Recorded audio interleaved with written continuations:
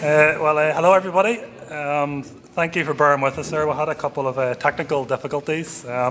We are live streaming, so I hope everyone out there watching in YouTube land can hear us and see us. We're being joined by people from all over the world, from Australia to America to Canada, and over the channel in Britain, so you're very welcome.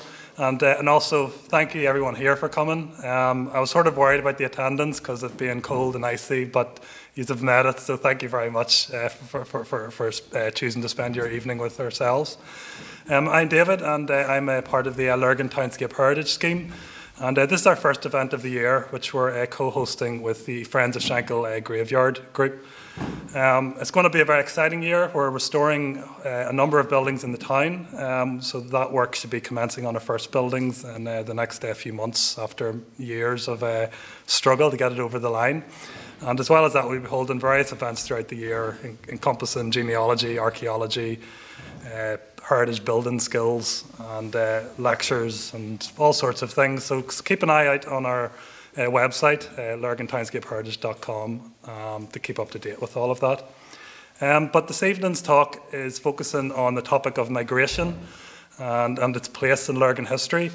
It's a topic that perhaps is not given its rightful place when we do talk about the history, but yet it is perhaps the most dynamic component of our history.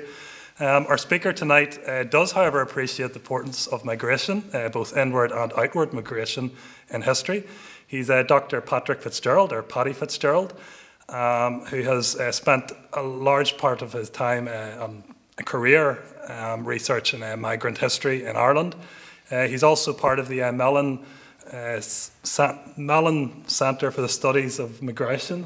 Mellon Centre for Migration Studies. Yeah, okay. But you were close. Do you know, I was practicing that at home, and I knew I would skip over it, which specialises in the migration history of Ireland. I think actually the tagline is discovering the migrant in everyone. Exploring the migrant in everyone. Exploring the migrant in everyone. Which I think says a lot about the work that Paddy's involved in. So this this lecture is very timely because next week we'll be commencing an online genealogy course, which will help you research your ancestors who emigrated, whether it be to America, Canada, Australia, or Britain. And I think this will, and that's with the Ulster Historical Foundation. And I'm delighted to see that Gillian is here, and Fintan is here as well. So thank you very much for coming. So this will be a lovely introduction to that course. I know there's a couple of people here today who will be doing that. So Paddy, I've put my foot in it enough here, so I'm going to pass over to you. Thank you very much. Okay, I'm quite petite, so I just need to adjust that a little. Great to be back in Lurgan, and a delight to see an audience out tonight on a night like that.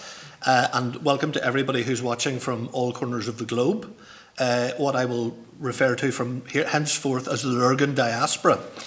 Thanks also to David for the invitation to come and speak, and it's also a pleasure that we are in a way trying to set a scene for the course that David referred to, that no doubt Gillian and others in the Ulster Historical Foundation will proceed to take over the next 4 or 5 weeks.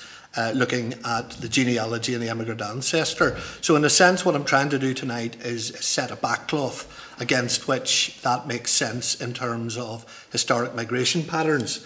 When we talk about diaspora, I suppose initially we think we're conditioned now very much to focus on the concept of an Irish diaspora. And back in the early 90s, some civil servant, probably on a train in Dublin, on the back of a cigarette packet, came up with a figure of 77 million, as they do. But roughly that's an estimation of the scale of the global Irish diaspora, 77 million.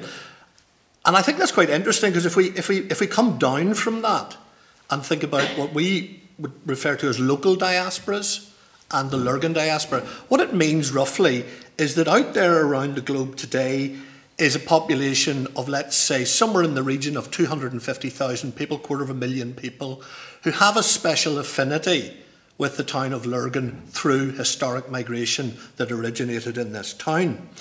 And when you start to then think about this, what I've talked about here is what is the role going forward in the future for this entity called the Lurgan diaspora? Can it feed in to things like the project that David's involved in, which is the regeneration of the main street? I was in Saintfield relatively recently, and they have a great example where somebody whose ancestor had left Saintfield in the late 18th century is now a wealthy American, they're still out there, who was prepared to lend capital to them for the development in Saintfield of a heritage park. So it's just a little example of what the potential of the local diaspora can actually be. But as well for ourselves to retain that sort of consciousness, I think it's a rather arresting kind of notion of this entity that we can refer to as the Lurgan diaspora. Now, before we go into it, I just wanted to kind of present this to you to help us with the way that we think about migration. The book was published in 2008, and myself and the then director, Brian Lampkin, published this book, a kind of a survey effectively of 4 centuries of migration in Irish history. But really to open up by saying that the definition which we use is a very simple one, which is simply moving home. That concept of that's what migration, when you boil it down, is really about moving home. And when we analyse migration, we can identify what we call the SDO3 model. I don't want to get too theoretical, but essentially in any migration there are 3 stages. There's the leaving of an old world, the crossing of an intervening obstacle, and arrival into a new world. Okay? That exists whether that migration is 3,000 miles or 1 mile. In migration there are 3 directions. There's movement in, which we generally refer to as immigration, and there is movement out that we refer to as emigration, and movement within, which we generally refer to as internal migration. And then when we begin to think about the outcomes, the impacts of that migration, we can imagine it in terms of 3 potential outcomes. If you think of it as a kind of a spectrum, at one end of the spectrum is a state of segregation, where a migrant arrives into that new world but remains utterly segregated. Perhaps you might argue fixated with the old world. At the other end of the spectrum, what we can refer to as complete integration, where rapidly and easily the migrant adjusts and integrates into that new world. But actually, in most instances, most migrants occupy a kind of middle ground, which we refer to as modulation, in between the state of extreme segregation or extreme integration. The other thing I wanted to do at the outset is to say very often these things are about connections, and personal and family connections. And it seemed appropriate as you go to explore your family history that I, in a sense, bring mine into the picture. Not only because I am an Armagh man, born and bred, but I wanted to refer to the paternal line of the Fitzgeralds, who take us back to a place called the Tunney, which some of you may know on the Loch Shore, not too far away, up from Machalee there, and the townland of Fewmore, where the Fitzgeralds were settled in the 19th century, until a fire destroyed the family home, that rather nice house, I believe from memory in 1927. But that sense of connectedness, I kind of think of their world where they were as kind of orientated towards firstly Glenavy, which is only a couple of miles away, but beyond that Lisburn to the north, but also Lurgan to the south. His second wife, a man called William Fitzgerald, a JP, who's my great-grandfather, he married, his second wife was a woman called Higginson, who was from Lurgan. So it shows you just the world again that they were living in. The second connector to Lurgan is that aged 4, I got measles living in Armagh and was taken for what I think was 7 days, maybe 10 days in Lurgan Hospital, as photographed here. And it might seem a very trivial thing, and why am I mentioning it? But, as a 4-year-old, if you take yourself back, in a way, it's my first memory of leaving. I never forget sitting in the ward as my mum and dad waved at me, and said goodbye, and I'm sitting there going, what's going on here? I do not like this. You felt very uncomfortable at the idea of being left at that age. So I throw it into the pot. It didn't scar me for life, but it certainly is a lasting memory. I'm going to now introduce, before we get into the idea of people moving out and more recent history, I want to just reflect on the idea of early human settlement, thinking about the first evidence archaeologically of the, settlement in this area. And I'm going to hand over to Liam for a particular reason here. I'm kind of the add-on extra, or as I say in some, I'm the spare. But we won't discuss it. He's the proper heir. But to flag, I think, a far more important book. Sorry, my name's Liam Campbell, and I'm a colleague of Paddy's at the Mellon Centre for Migration Studies. And I've just been there about a year, and prior to that, I spent a very, very lovely, almost 6 years working at Lough Neagh Partnership on the shores of Lough Neagh. And I do want to flag up a book, and it relates to this. It's not a book selling, but Fintan and Gillian are there. We produced this book. It's going to be launched in a week or so. It's an atlas of Lough Neagh. It's about 50 essays about Lough Neagh, looking at the built, natural and cultural heritage from 50 people, local and experts from other places. And I do commend it, and it was an honour, and I think it's beautifully produced. So anyway, that's my plug. I hope we sell as many as the other spare is selling. But no, what I wanted to say, I mean, without being facetious, Paddy had mentioned about earliest settlements and earliest movement of peoples. And I suppose the reason that I put up Lough Neagh here is, and Paddy has up Ahagallen, which is just across the border from Armagh, but it's not that far from Lurgan. And I'm quite sure you'll all know where Ahagallen is. And we had a dig as part of our Lough Neagh landscape project there. And the reason that that's up is you tend to forget how close Lurgan, Ahagallen and all these places are to Lough Neagh.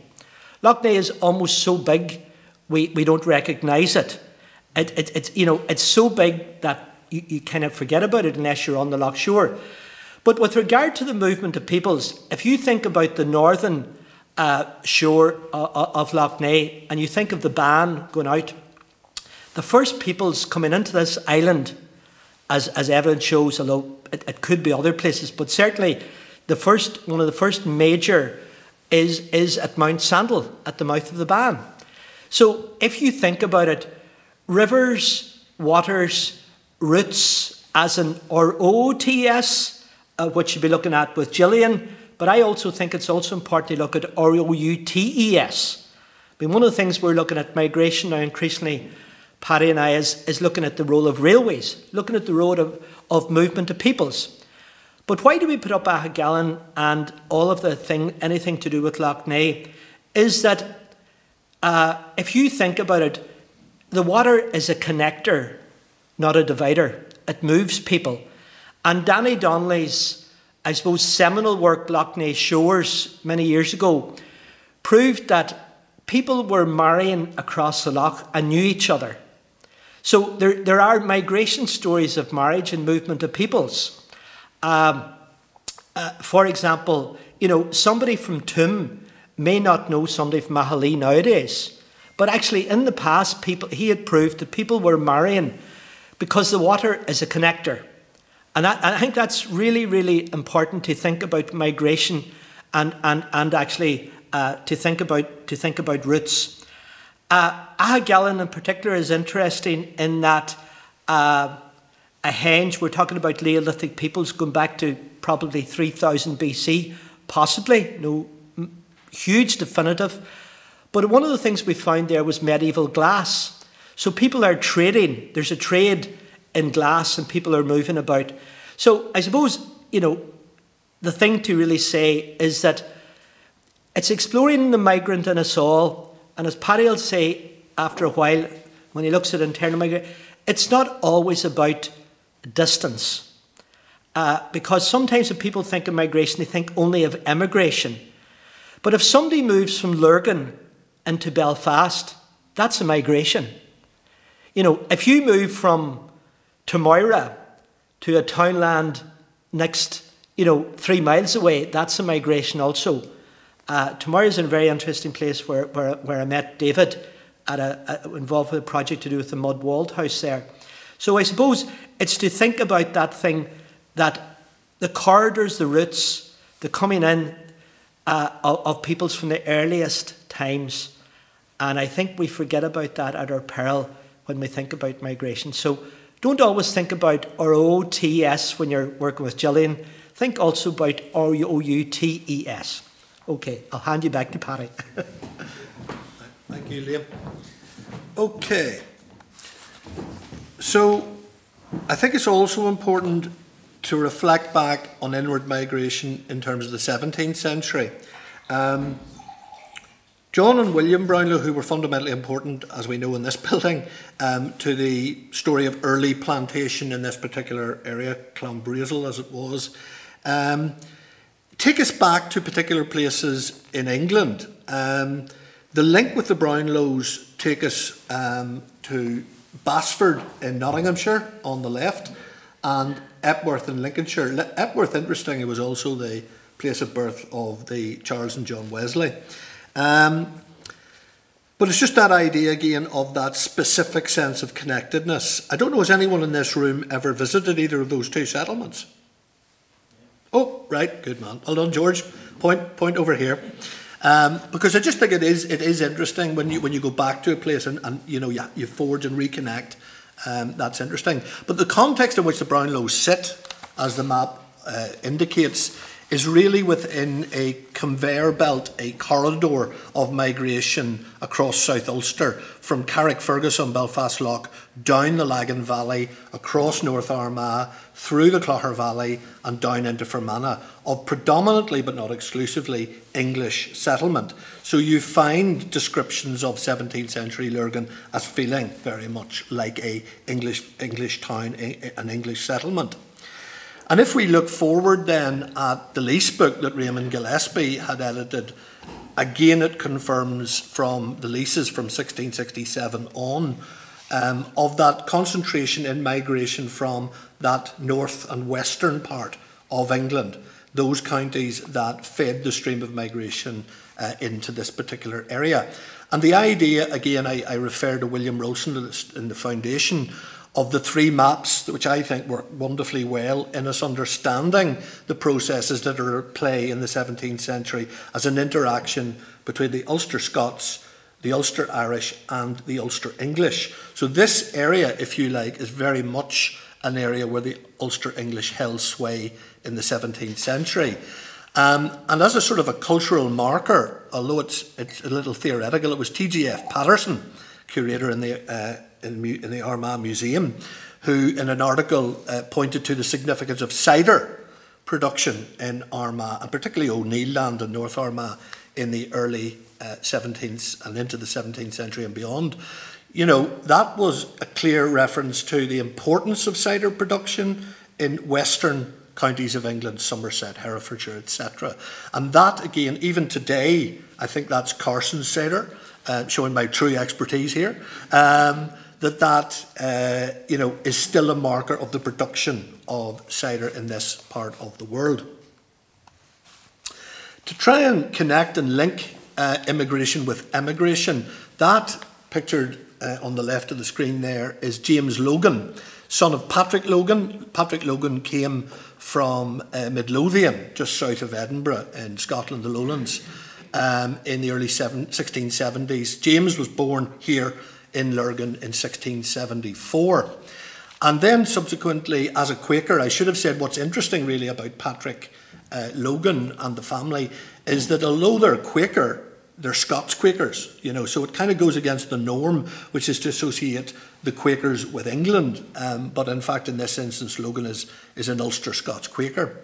But James Logan then accompanies William Penn, to Pennsylvania, the nascent colony of Pennsylvania, in 1699. And as secretary to Penn is a very influential and important man in the early colonial history of Pennsylvania. And I've just put the shot again of the Quaker meeting house here in Lurgan, the importance of Quakerism in the complexion of Lurgan in the late 17th century. But Penn, as I say, associated particularly with the efforts that he went to as a key player in that colony to bring and encourage Ulster Scots across the Atlantic to settle in Pennsylvania, and particularly on the frontier backcountry of Pennsylvania. Really, I think, thinking of them as a kind of buffer, a military sort of buffer to Native Americans. Now, as it turned out, I think he lived to regret his enthusiasm for settling Ulster Scots in that part of the world, because more often than not, they proved to be catalysts to friction with the Native Americans. So he may well, as I say, have regretted his initiative. In Pennsylvania today, were you driving down the Interstate 76, you would come upon a township by the name of Lurgan. I suppose I better ask the question, anyone here been in Lurgan, Pennsylvania? Don't think so. No, you can't claim that one. Okay, we haven't got anyone on that one, but there's a goal. That's on your to-do list. So why is Lurgan there? Well, again, precisely because it is on that main belt or channel of settlement. You're about 160 miles west of Philadelphia, and you're going across South Pennsylvania, headed towards the opening of the Valley of Virginia, the pathway that very many of those Ulster Scots Presbyterian settlers settled in the course of the 18th century. The township actually gained its name, I think from memory, in 1743. The reason that I've included references here as ways of reflecting the popular literature on this is that it really is, I'm afraid, highly distorting. Now, I'm afraid picked out Billy Kennedy and Tim Pat Coogan, so I do hope I don't get sued by them through the video. But the point really is that it has left us, I'm afraid, with a rather distorted legacy and understanding of migration from Ulster to America. The problem, in a sense, with the works, 9, I think there are in total, that Billy has produced as a journalist, are that they don't look over the precipice that we call 1800. So he's continually representing the figure, you might say stereotype, of the frontiersman, Ulster Scots settler in the backcountry and so on and so forth. The big problem with that is that the vast majority of Ulster Scots Presbyterians crossed the Atlantic long after 1800, not in the 18th century, and I'll demonstrate that point in the following slide. So in a sense, we have that stereotype of the idea that the Ulster Scot is going out to America in the 18th century, consciously looking for the cabin in the woods, looking for space on the frontier, isolation, etc., etc.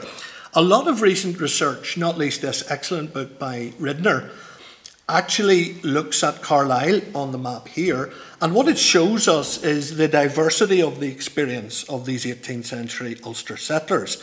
Many of them playing important roles in towns like Carlisle as urban grandees, urban settlers, urban merchants, etc. So even in the 18th century, it's not a straightforward story at all.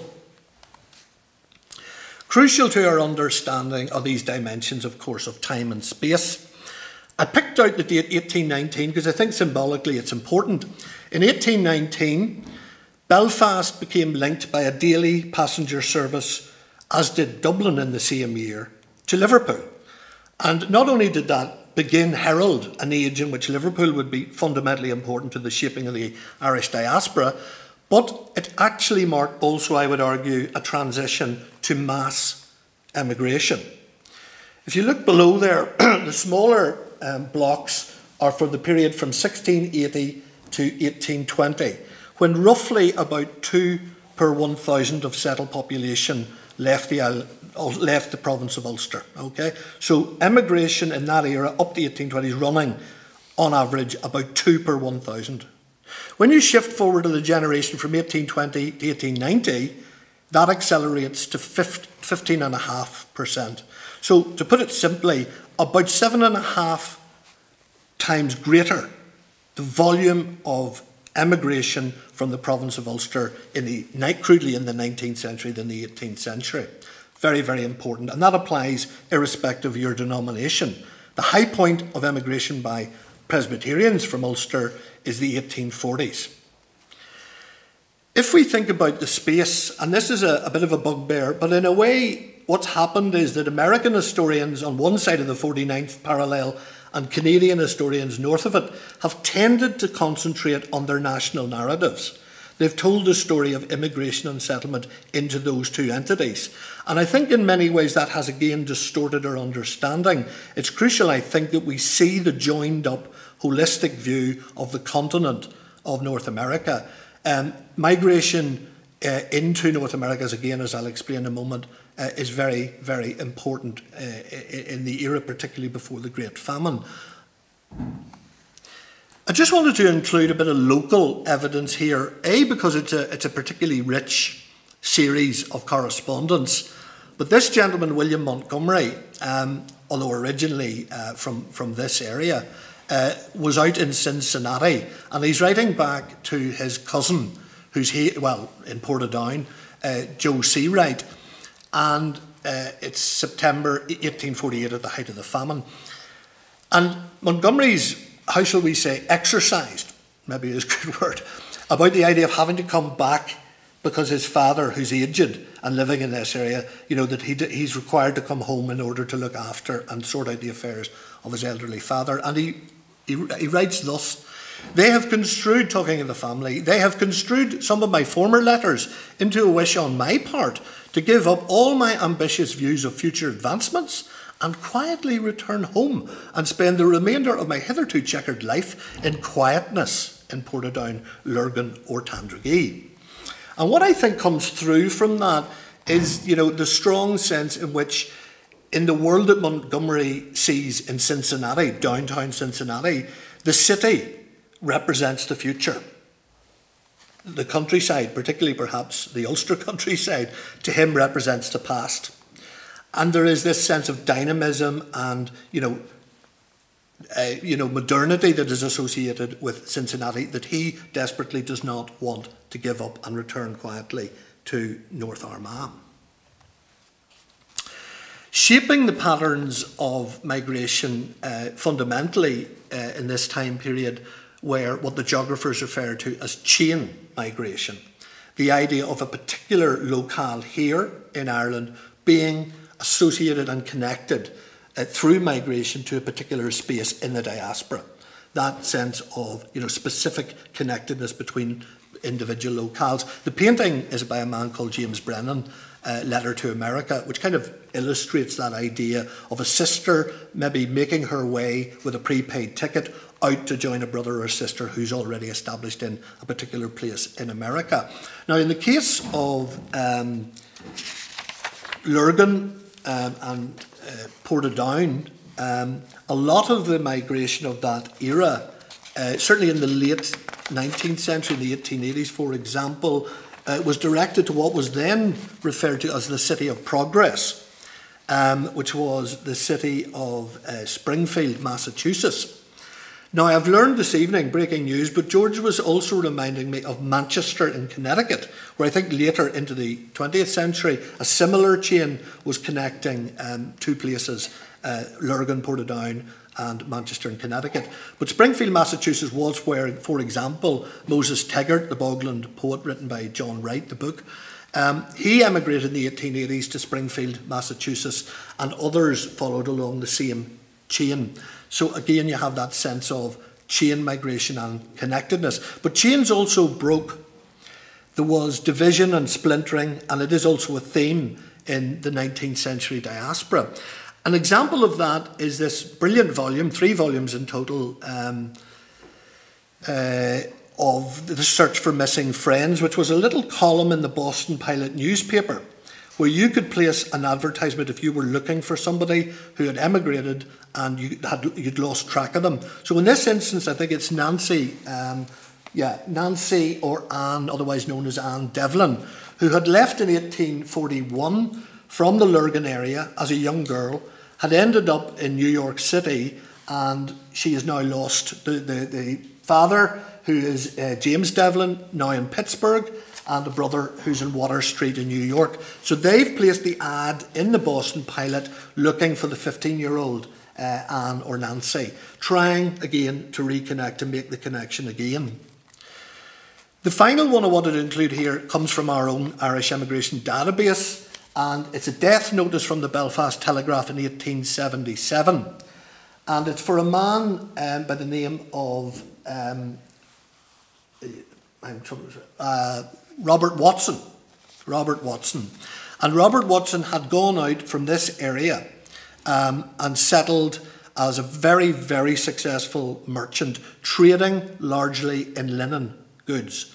And he settled in New York City and became one of the most prominent merchants in the later 19th century in downtown New York through the trade in linens. And it's just to remind us, when you're thinking about your family history, thinking about patterns of migration, bearing in mind how important fine linens and the production of fine linens were in this part of the world. I don't need to tell you that probably, but that also had with it this diaspora of mercantile business connections out across the Atlantic and other parts of the globe. And in many ways, Robert Watson was just a sort of iconic figure of that particular phenomenon. As I mentioned earlier, as we focus in a little on British North America, that's what BNA stands for, what later became Canada, it's just to point out the significance of British North America, later Canada, in the picture, particularly here in Ulster.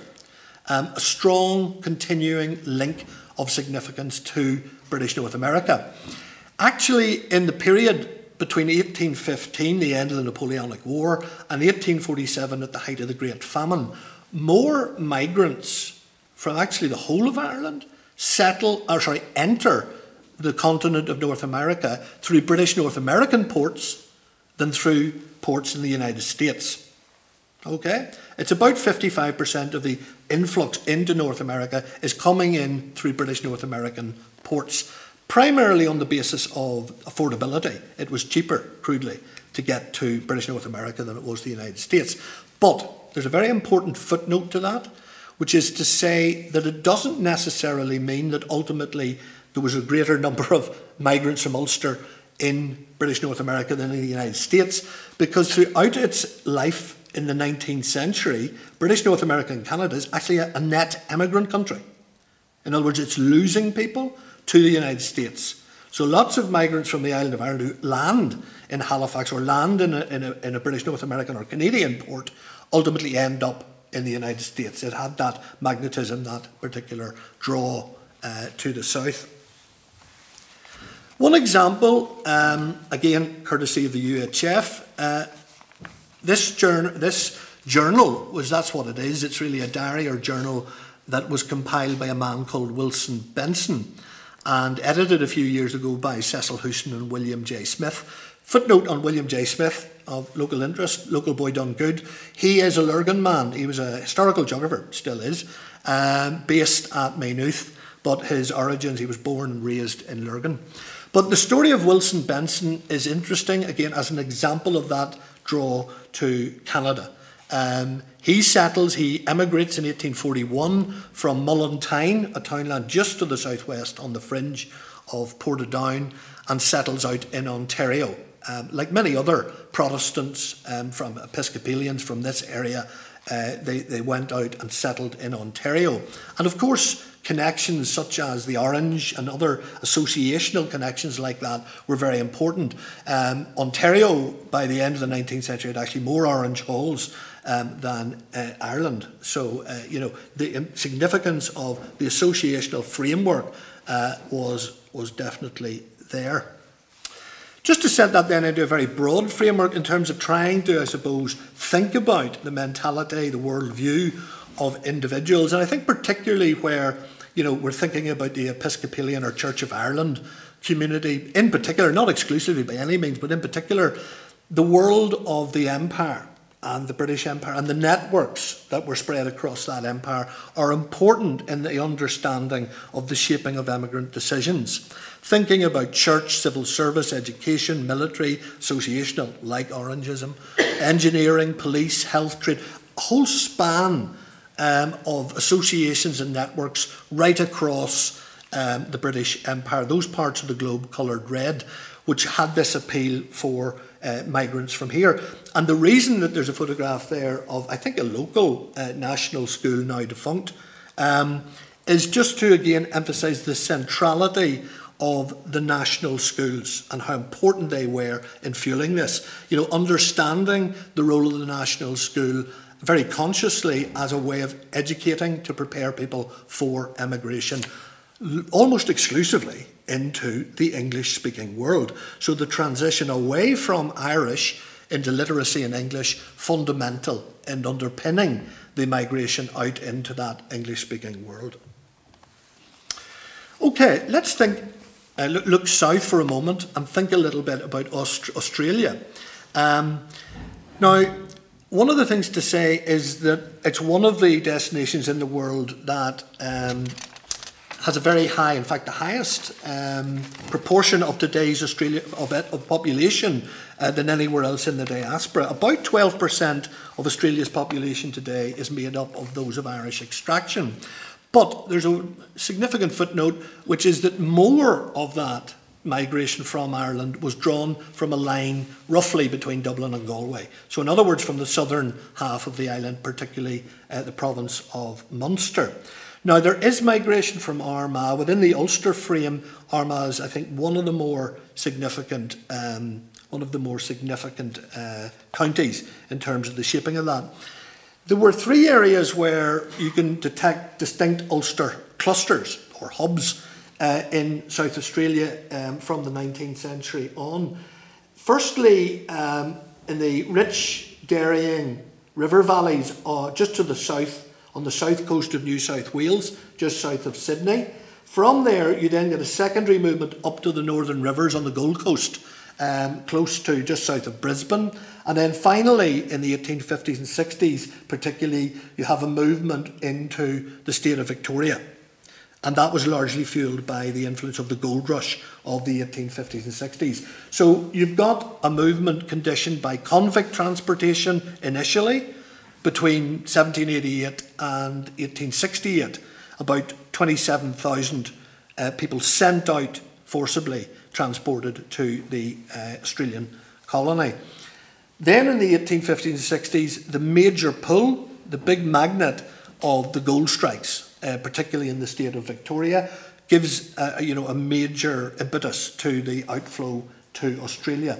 And then subsequently throughout the later part of the 19th century, the significance, perhaps a third of all the migrants who went in that time period did so with assistance from the Australian colonies or the government to go out. But I think an underlying concept, a word, short word, that is important in our minds to sort of frame this is thinking from a governmental point of view about people.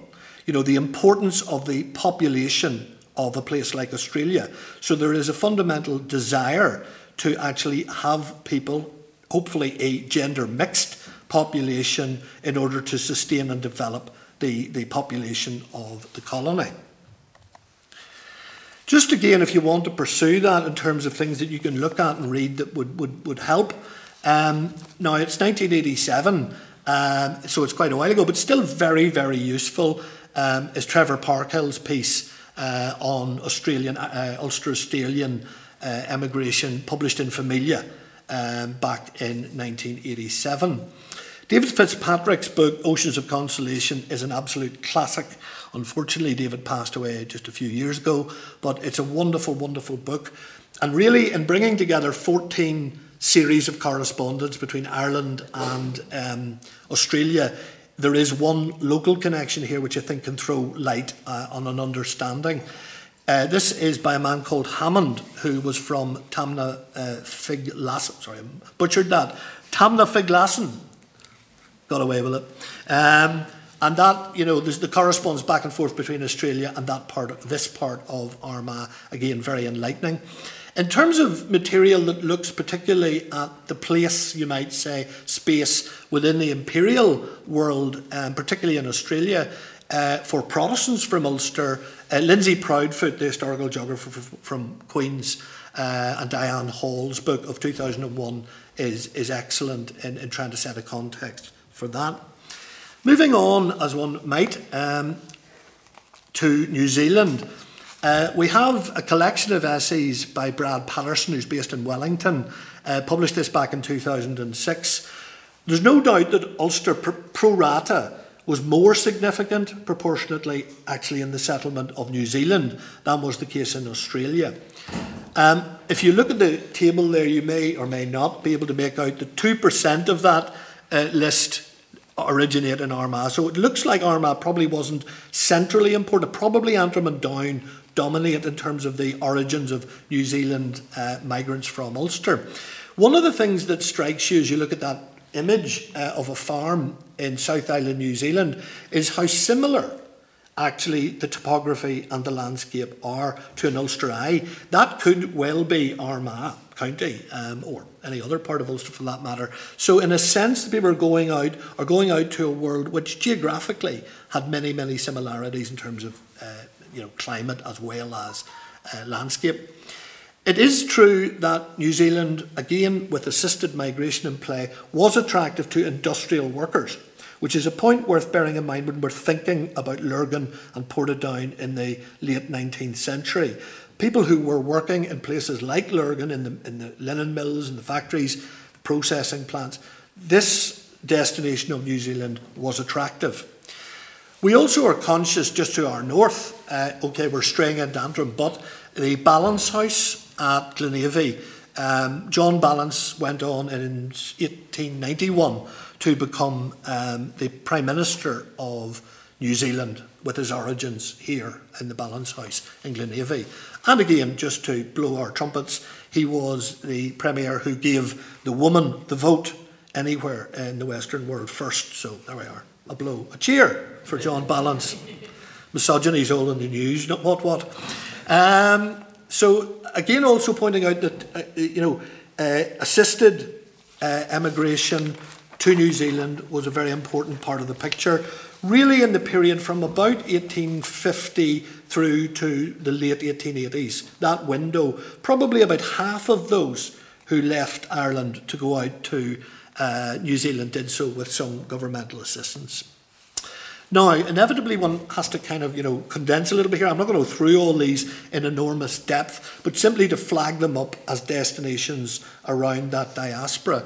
South Africa, Donald McCracken, whose origins lie here in Ulster, has done a sort of wonderful one-man job out in South Africa.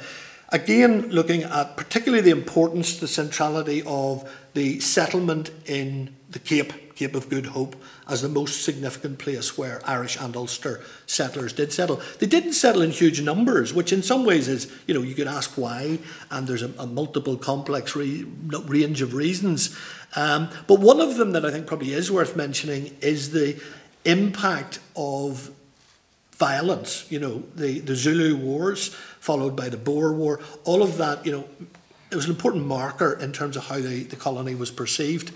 India is a very intriguing diaspora destination, which often doesn't enter into our consciousness when we think about emigration. But actually, it's really important. I mean, very important in terms of the numbers of personnel whose origins, began on this island. There's a wonderful woman called Eileen Hewson who has spent her lifetime putting together these wonderful collections of church memorials, gravestones. I see Gillian nodding away there. I just think she's brilliant. I think awakened us a little bit more to how important the subcontinent of India. Even if people went and spent a period of time there in the civil service or teaching, or as a doctor, or as a military, and then come back, it still is important and shapes their world. Argentina, about 30,000 Irish went out to Argentina in the later part of the 19th century. And I suppose it's the one that sort of bucks the trend in that it's not explicitly English speaking. But actually, in many ways, when you begin to look at the story, and again, Helen Kelly did the thesis in Trinity and then published this book. When you look at it, you're best understood as being almost like a semi-colony in terms of its relationship with Britain and what explains the Irish being there. It's almost within a colonial frame that we can best understand it. Interestingly, very strongly dominated by immigration from the three W's. Most, if not 95% of the emigrants who went out were from Wexford, Westmeath and Wicklow, 3 counties. Not so much about Armagh that I could discover. The Caribbean, yeah, there was certainly significance, as Aikinson's book touched upon the island of Montserrat from the 17th century. Not on huge numbers, but they're there. They're definitely there, and those connections are interesting. As I sit here in this very grand, auspicious room thinking about the Brownlows, I would hazard that you would do well to disassociate the profits of empire in places like the Caribbean, the fruits of sugar, from any landed estate anywhere in these islands. Stop there. Europe, we shouldn't forget about either. Important in the 17th century as we go back and think about the so-called wild geese and the migration streams, military, trade and church, as the 3 great strands to the migration. This is just one little extract from somebody who had looked at the hotel, the hospital, basically military hospital established in Paris in the 18th century. And this man, Nicholas Campbell, aged 54, no relative, or maybe it was a relative.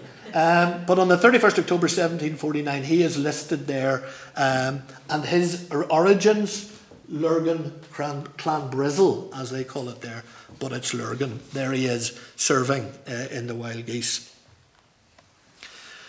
Obviously, T'other Island is significant, and in many ways, I used this map. Frank Neal produced it in a book about the famine Irish, but it applies really very, very helpfully to the whole, story of migration between the 2 islands, and that is that, very simple, straightforward geographical connectedness between the areas. The line that sort of connects Ulster in particular with the northwest of England and Scotland, that connects Connaught through Leinster to Liverpool and points out from Liverpool and between Munster and the Severn Estuary and the southwest. Those sort of parallel, channels across the Irish Sea were fundamental in shaping the patterns of migration.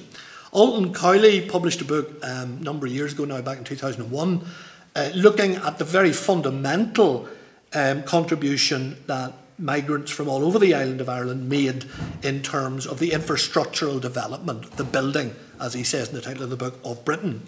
They were very, very important. I could have picked out any number of books, but one I think that's particularly interesting, not least in terms of his methodology, which actually does utilise in a very interesting way family history in terms of wider historical analysis, is Herson's book. He looks at the town of Stafford in the northwest of England and drills down into what I think are very helpful portraits of the migration streams at a family level. So I think it's a book, that will be influential in the future. O'Leary's study simply reminds us again of the significance of patterns in Wales, more predominantly for Munster, as I've illuminated earlier, but nonetheless we have now a good coverage across the island of Britain. Very important, particularly within that, is migration to what I've called Caledonia, Scotland, particularly southwest Scotland, and particularly Glasgow and the area Strathclyde around Glasgow were particularly heavy concentrations. I think I'm right in saying that approximately 7% of the population of Strathclyde by the end of the 19th century was Irish, the 1901 census. Now, one of the other dynamics at work is textiles, those links I've talked about. I mean, Brenda Collins a long time ago looked at those links between counties Monaghan and Armagh in particular as early as the 1840s, across to a town or city like Dundee and the jute mills, peopled again, populated employment for Irish women who are going across to take advantage. And just as a footnote to that, to say how important the women are. In the 1890s, women in fact are a slighted majority of the immigrant outflow. So that's one of the features that makes Ireland really interesting, is that in comparison to most other European ethnicities, the women are now in a slight majority at the turn of the century. The other point I wanted to make is just to say that if you look at what's called the Scottish Immigration Database, and you look at those lists of passengers who, like that, left Greenock on the Clyde, one of the things that you will find, and it was Tom Devine who pointed this out to me many years ago, is if you look at the surnames of those lists in the 1880s and the 1890s and the early part of the 20th century, going out to parts of the New World from Greenock, so many of them are surnames that are resonant of here, of Ulster. So in many ways we can see a sort of a hidden element of the Ulster diaspora buried within the Scottish diaspora. People who are in a sense given a Scottish identity, but in many senses are first or second generation migrants from this part of the world.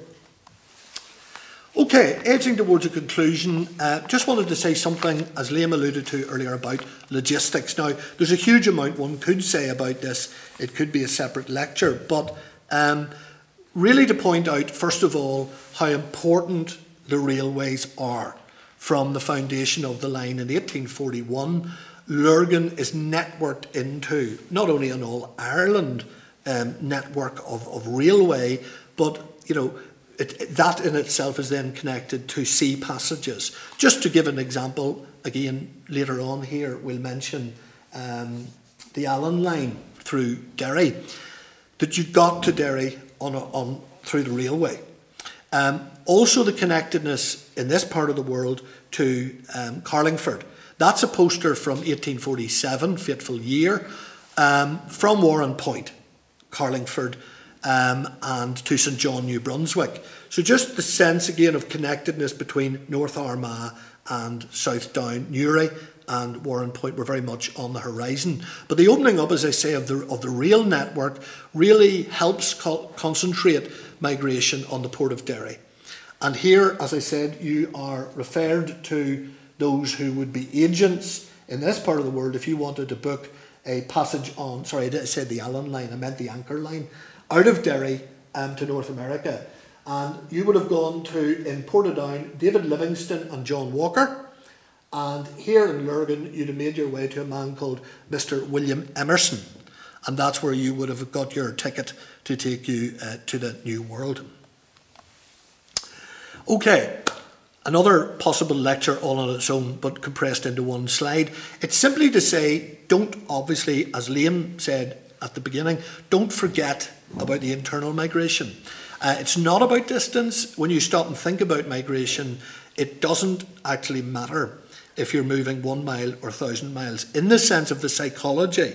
And I don't need to tell an audience that live in Ulster that moving from, let's just say, Moy-Gashel to Moy isn't a big leap in terms of distance, but it might be in terms of psychology.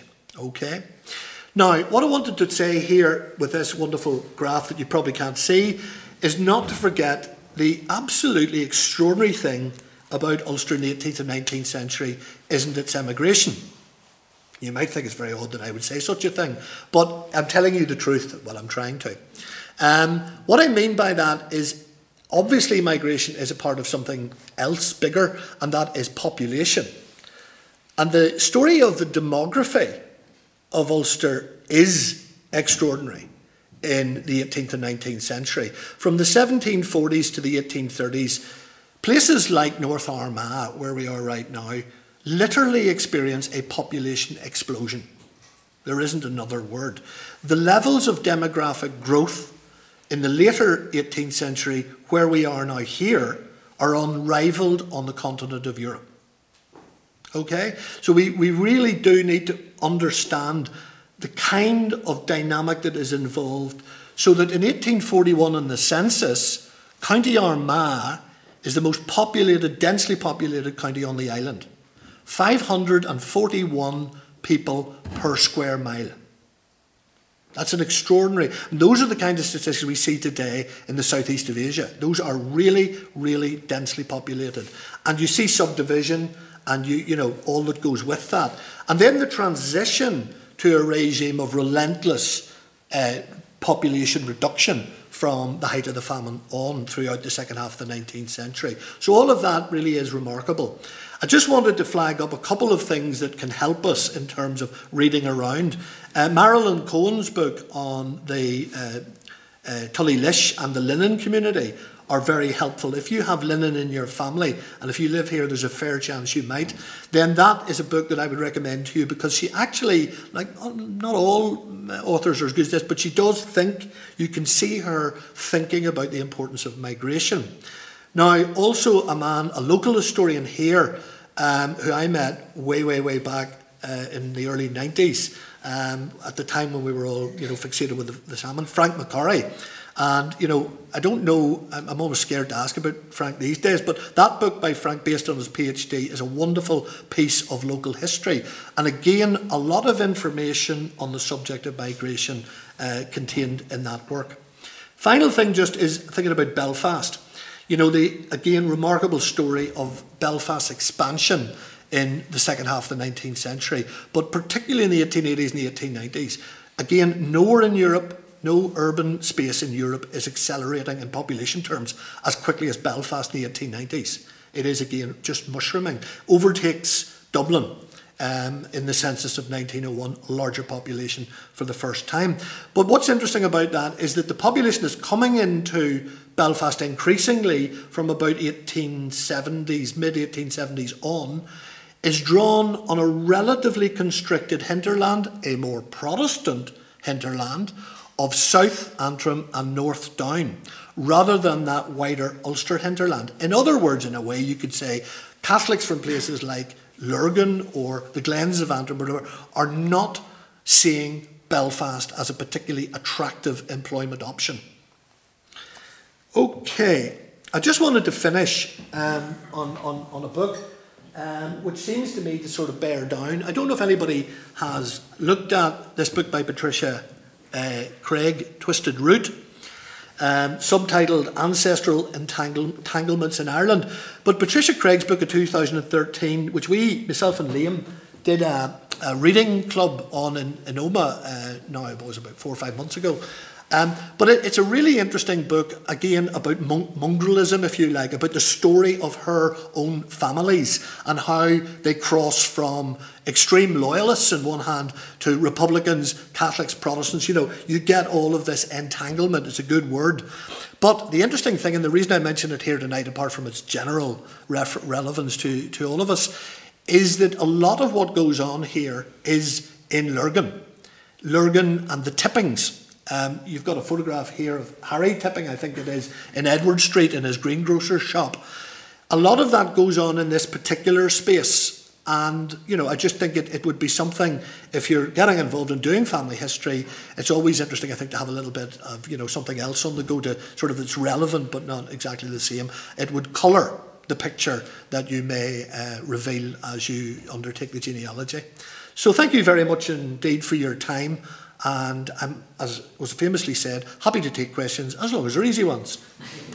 Parkhill always used to say that.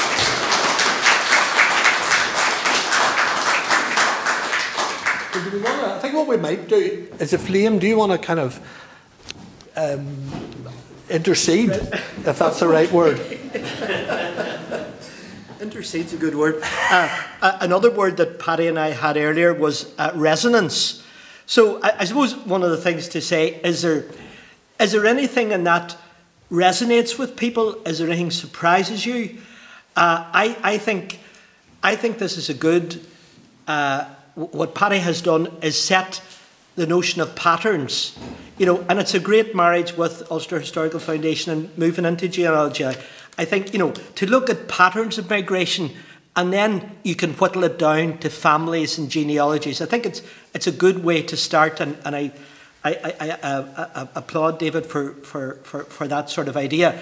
But I mean, is there anything, you know, that wants to direct to Paddy ourselves about, you know, what resonated with you about that tonight? Is there any thoughts on it? I have a few thoughts, but I mean, this is open to you to say, you know, is there something there jumped out at you?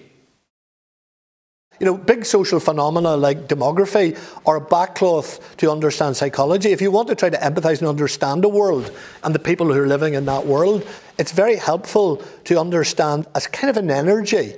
I think it was John Gray years ago, there was a documentary being made about Belfast in the 1890s, and he compared it to being like a gold rush town. This is Belfast, in the 1890s. Just that sense of all of the energy and excitement that come when very large numbers of young people come into an urban space.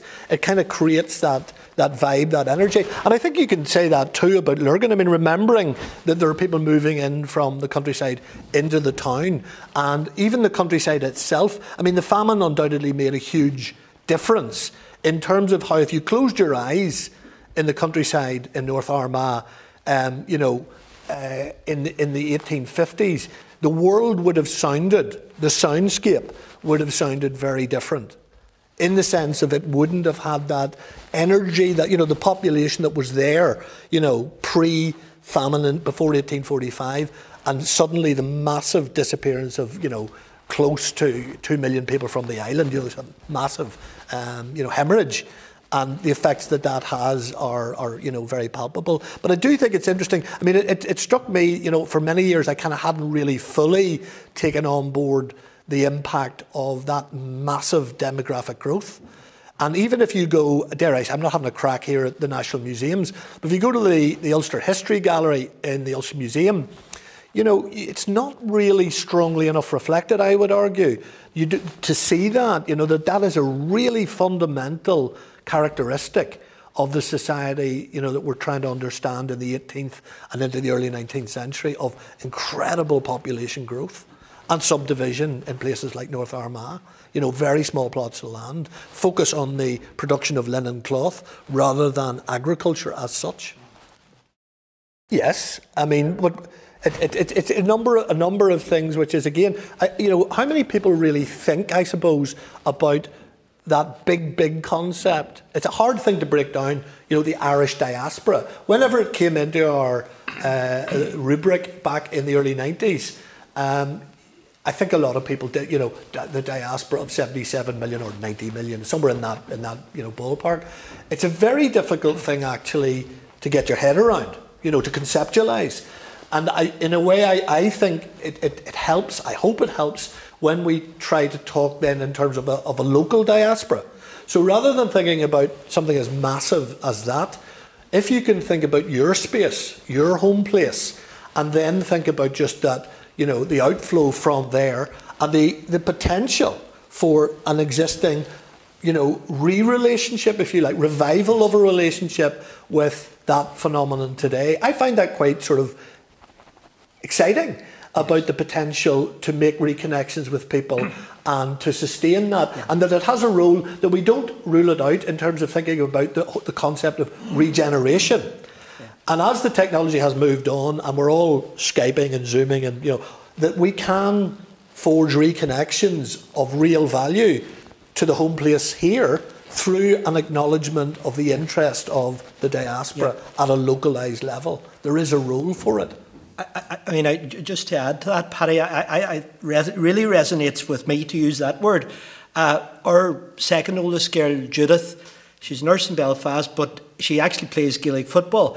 And she went to New York there after Christmas, her first time ever on the American continent. And the thing that she kept saying, she had two friends there. They're there for a year or two working. And she was amazed at the network of the GAA that was actually in New York, that she just couldn't believe. So she said there were more people from Tyrone there that she met, with the connection that she did at home.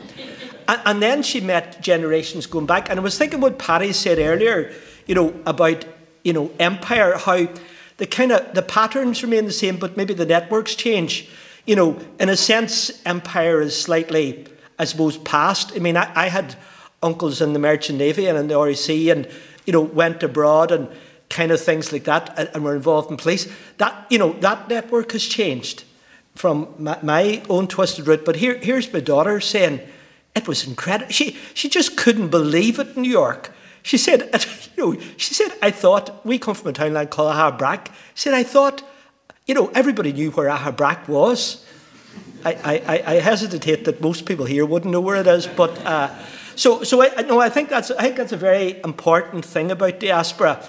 Sometimes it can be so big that you're better to locate it in a place and at roots, because it's in the micro. But no, that's a very good point. I'll maybe just pick up on that comment actually to keep it going. But in a way, you're right. I think in terms of if you're trying to sort of think, because one thing I didn't really have that much space to get into in this talk is about motivation. You know, explaining migration, the old classic model of push factors and pull factors. You know, it only takes you so far. But the general comment that over the years I would make, talking to people who've come into the centre, who visited the folk park, particularly they're from overseas, and starting a journey of interest with genealogy, is that they can think about their emigration, and they generally do, in terms of what we might call the macro factors. So they will ask me a question like, my ancestors left here in 1817, was there a particular reason? And you can say to them, yes, there was a period of economic stress, there was a downturn, a depression, But you also, what I always try and stress to them is that they want to try to understand the world as best they can from the perspective of the individual. That you may see factors that are close to them, within their family, within their townland, that actually were every bit as influential as a national or international economic recession. It's actually very often to do with family relations, very often to do with inheritance, that inner, closer, personal world that's very important, if you can get a view of it, to help explain the texture of the decision to migrate, which is often not just one thing. More often than not, if I say to you, why did you move house last? You're not going to say, well, just, it might be, but more often than not, it's complex and it's varied about why you make a decision to move from A to B. And the other thing I would add to that is that one of the things that has really interested me since looking at the emigrant database of letters, so in a sense it doesn't matter if the letter is written in the 1800s or it's written in, or if somebody sends an email in 2023, the emotions don't change. We were involved lately in a project with Prony and involving some modern migrants or recent migrants there, and they looked at the historical letters. They picked out letters. So because the database is word searchable, you could pick out funeral, you could pick out wedding, or you could pick out, seasickness or something. But, ultimately, I suppose, what I have learned in the past year is that about anything of patterns of migrations, as Paddy says, the macro or the micro, is that, human emotions don't change. Okay, it might be easier to go to America now, and you might be able to return. But actually, somebody, leaving home, I had a daughter, oldest girl, left home last year, went to London, and for her, it was a leaving, it was a loss. Yes, she can come back, but that's a loss, no less. That's felt as strong as anybody else. Home, as Paddy always says, home is central. Leaving home, making a new home, all those things. Looking forward, looking back. Ultimately, it doesn't really change. Sure, it doesn't. Whether it's the 1700s or the 1800s, and we found that really enlightening with the group of people we worked with up at Prony. They were writing letters, and they're reading a letter from the 1800s and saying, this letter resonates with me. Not about the historical facts, but about the emotion. Love, loss. I'd taken down various things that Paddy says, familiarity, reconnection. That doesn't change. Sure, it doesn't really. Anything else or? Yeah, it's a good point, a good question to do with, again, the role of overseas destinations competing, as it were, for bio again in Ireland. I mean, yes, there was discrimination, in terms of the particularly when you look at assisted migration to the empire, colonies within the empire, there was a clear sense in which assistance was directed towards a kind of idealised, or at least a preferential model of what was best suited to Australia, New Zealand, South Africa, Canada, whatever. So yes, there was, if you look, for example, at the promotion of migration to the Canadian provinces, remembering that it wasn't the state of Canada that is paying for the inducement of migrants from here. If you went out to a hall like this in 1890, there would have been an agent at the front representing an individual Canadian province. They're all in competition with each other to attract you, doing their lantern slideshows to attract you to go to their place.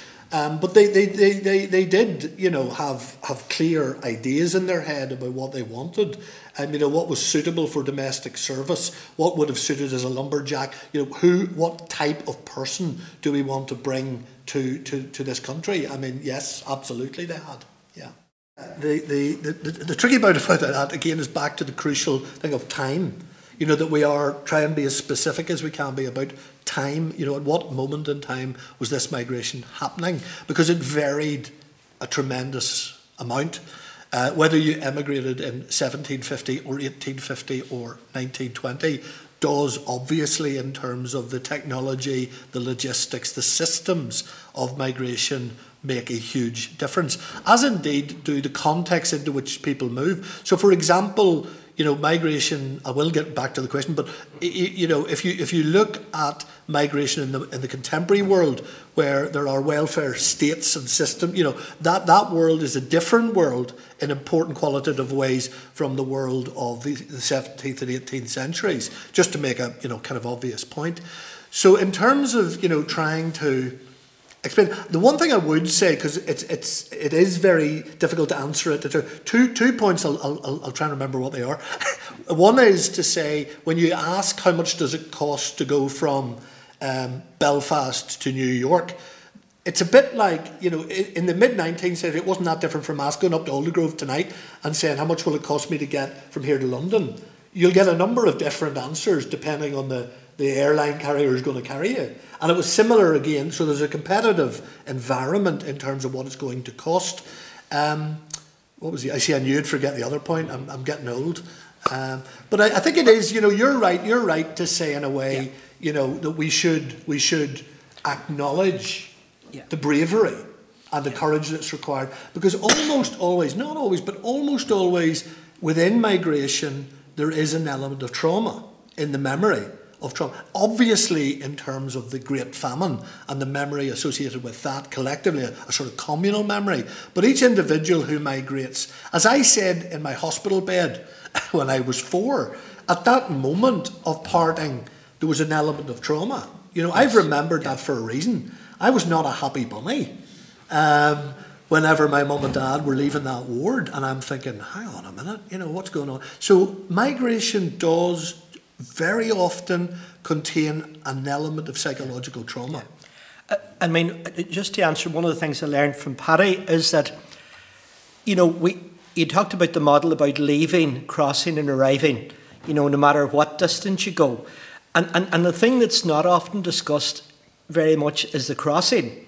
Whether it's the route that you get to Belfast, or it's the journey across the Atlantic, or wherever. One thing that I've learned, and again, Paddy told me about this.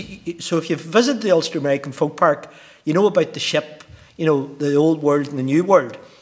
And, this brig is supposed to represent.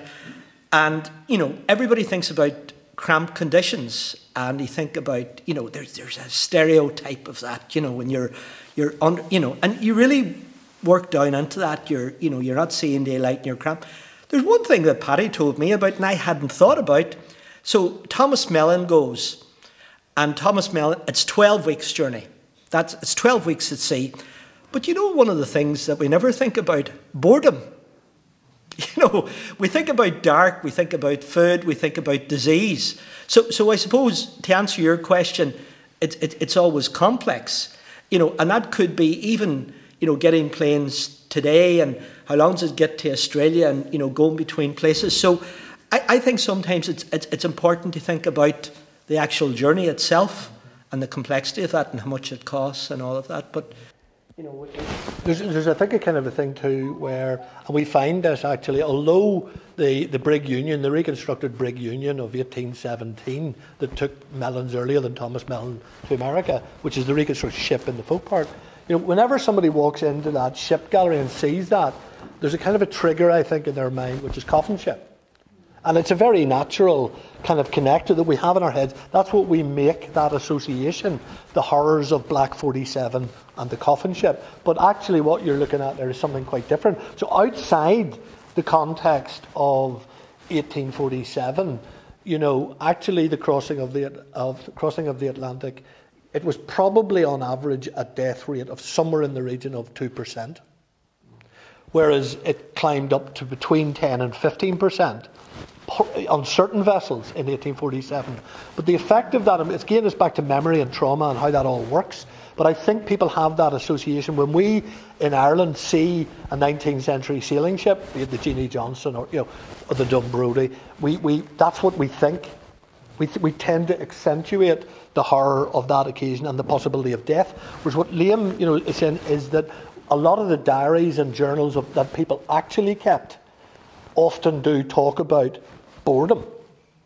You imagine being in an enclosed, dark, damp space for 3 months. Mellons was an exceptionally long crossing of the Atlantic, but for somebody who lived largely outdoors in the early 19th century, to be in a context like that, you kind of it is about the passage of time. It's not to utterly downplay, the unpleasantness of many aspects of it, but it is to just put it into context again, to try to contextualise it. And the other thing, just thinking about that, the thing that's fascinated me lately is about what I'd call rituals to do with migration. Whether they're very old, and I think it's something that it's worthy of study, and I'd be interested to know anything about here, what people know. I'll give you an example. So a classic one is when ships are leaving Derry, fires were lit at Inishowen Head, so that the last point that you see, you heard about, the lighthouses are the tear of Ireland, the last place you see. So that's very strong, that bonfire. But we've learned a few things lately. One is a lady approached us from near Glenshane, where there was a cairn and a mound of stones, and very often you associate it with holy wells and putting stones on. But actually, what it was, when people were leaving to go over, to head to Derry, they put a stone. And when we were at Lough Neagh, if any of you know Arboe, the high cross at Arboe, there was a tree there called a pin tree, that people went and hammered a coin into the tree before they left. And we've heard other things. There's people taking stones from the walls of Derry. Walking the boundary of a farm. Walking the boundary of a farm is something we found lately. And as I say, even my own daughter, she wanted to go to a beach in Donegal before she left. And I knew, she didn't say it, but it was a place meant a lot to her. And she wanted one last walk on the beach. Okay, she can come back again. She wasn't going to Australia or for the rest of her life. But so there's little things, I think, patterns, would you say, about the journeys that, and really, I suppose that's what we're kind of doing tonight, is to set that. And Jill, you begin to look at getting into the micro and the families and that, yeah. So. But the other things about the genealogy and sort of, I suppose, the twisted route is, I don't know whether Gillian and Finn would agree with this, but almost a lot of the genealogy, people who embark on genealogy in their family history, after a period of time, they'll often say, when I'm talking to them, they say, it's not what I expected. So often that journey of starting to explore, it happened to me, actually I realised in 2004, I haven't done this, and we were doing a module that I was teaching, so I had to do it, and my dad had just died, so I had papers to go through and stuff like that, and doing that, you find out stuff, and everyone says, again, another repeated line, no doubt, is, if only I'd asked. There was that, why didn't I ask that? Or why didn't I inquire about that? That's the nature of the post-death, of adjustment and thinking about this. And why did that happen? Or why did they leave there at that moment in time? Why did they, there's loads of stuff like this that kind of haunts you almost. And as you look back at your family history, you find that, kind of heterogeneity, that mixture, that surprise stuff that was not what you thought. Yeah. And I suppose that's really, in a way, what took Patricia Craig to pick up her, to get on the keyboard and produce a book that kind of reflected on at least one dimension of that, which is the strange patterns that actually most of our families have left as we've passed through this particular space. Yeah, and Brian Lampkin used to say, and I love this because it helped me, and he said, slightly but facetious, but he said, if you're not sleeping in the bed you're born in, you're a migrant. And you know, when you dig it down, actually it's very true. Very few of us, I could guarantee, I don't think anybody in this room is sleeping in the bed if you're born in, you know. Well, I don't know. I would doubt. Is anybody sleeping? Tell me if you are. You may have gone back to it, but anyway. That's the MCMS test. That's our kind of strapline. Sorry, this lady, where you are. Yeah, a lot longer. Sort of about 6 months was probably more like it, rather than the 12 weeks. There is now. I mean, one good thing again to say is the last decade, maybe decade and a half, has seen a major expansion of the literature in terms of Irish New Zealand. Must be at least sort of a dozen books have been published in that time span. So we know a lot more. There are diaries and journals and collections of diary and journals to the whole of Australasia, in terms of the long voyage. But funny enough, again, and I'm not that well read, to be brutally honest, on that. But when I have read material on it, I suppose one of the things that strikes me is that they actually, maybe particularly in the later 19th century, in the age of steam, that in many ways they could enjoy. In other words, that the journey became almost a leisure experience, as opposed to the kind of ordeal that it had been maybe in the 1840s under sail. That you actually create, and you can certainly see it with the transatlantic passage, but you can find it, I think, with Australia, New Zealand and other parts of the world, where travel by steam, particularly because it was so competitive amongst different companies, actually becomes something. I mean, for example, I know I'm back on the Atlantic again, but passengers on the big White Star liners who were on the Atlantic for 7 days said that was maybe the best food they'd ever eaten in their lives as steerage. That was third class. I mean, first class, I have actually cooked the 12-course meal that was served on the Titanic. Didn't get it all done, I'm afraid. I think we backed out after about 7 courses. Probably not sober enough to cook the other 3. But anyway, it was quite. But I don't want to be facetious. That is just again thinking about, yes, there's boredom but it became progressively more and marketed increasingly. I think again as a leisure pursuit. In generality, the government was more directly involved in the regulation of the transoceanic, other than the transatlantic. So in broad measure, yes, I'd agree with your statement. But just also to say, because I was thinking about that, the point you were making is that I do have a strong sense in which that period of time across oceans was one in which the migrants' kind of consciousness was heightened.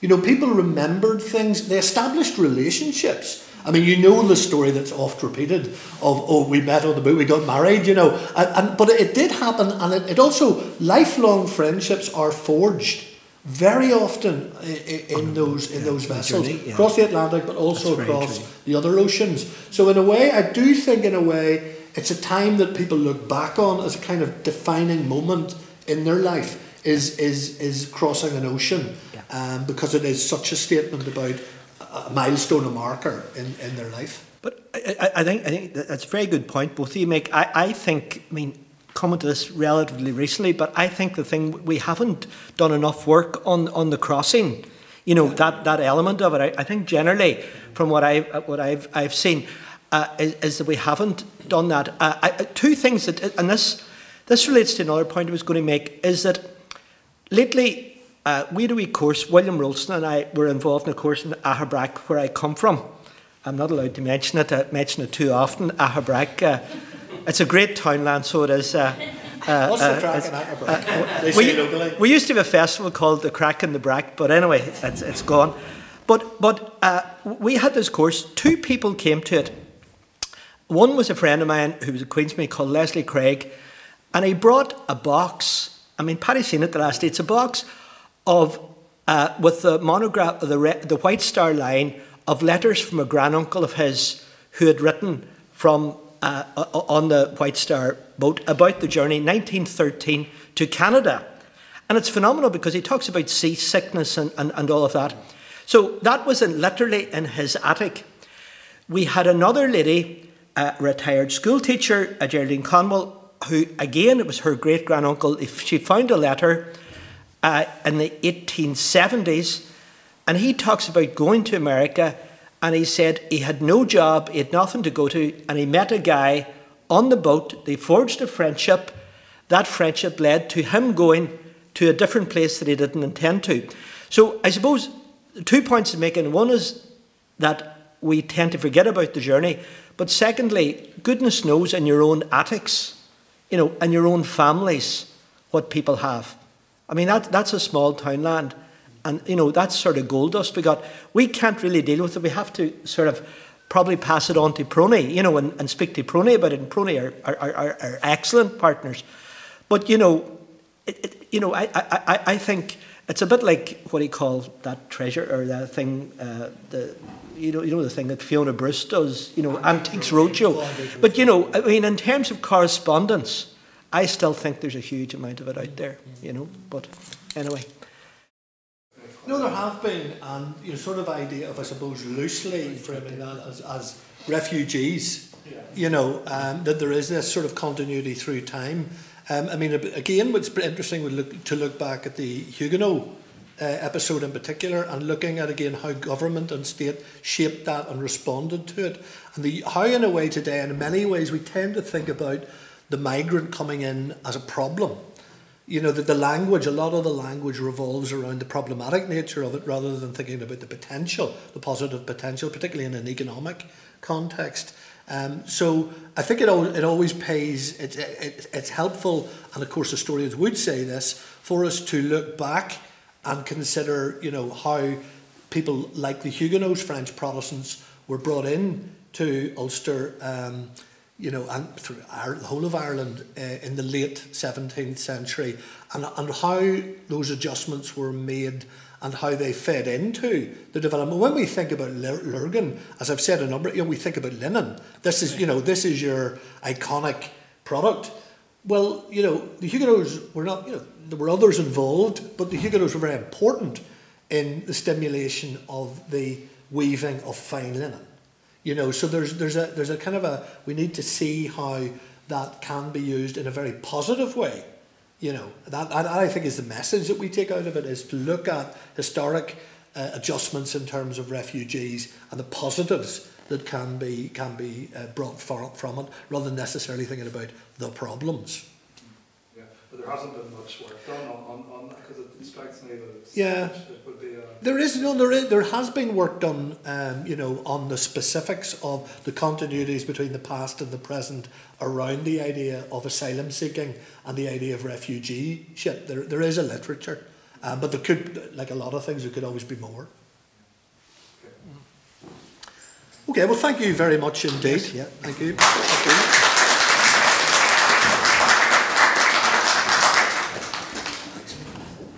Okay. No, well, thank you very much, Paddy and Liam, for coming down, and you'll find them hanging out at the Ulster American Folk Park if you want to go down and visit them.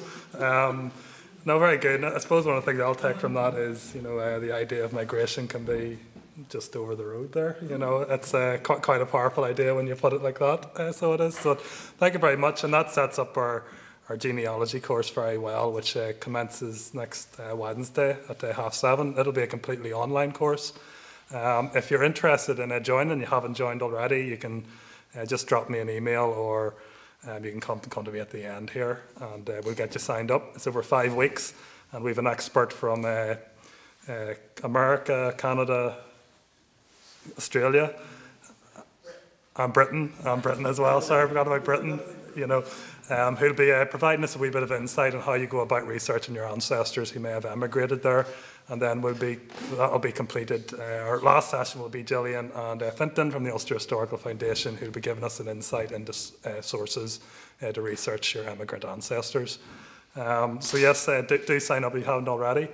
I'm trying to think if there's anything else I'm meant to say, but I don't think there is. I think that's everything. Just when you're going outside, watch the ice. It is very slippy, so I nearly slipped myself. That's why I was at the entrance warning you all. So thank you very much, and stay at home.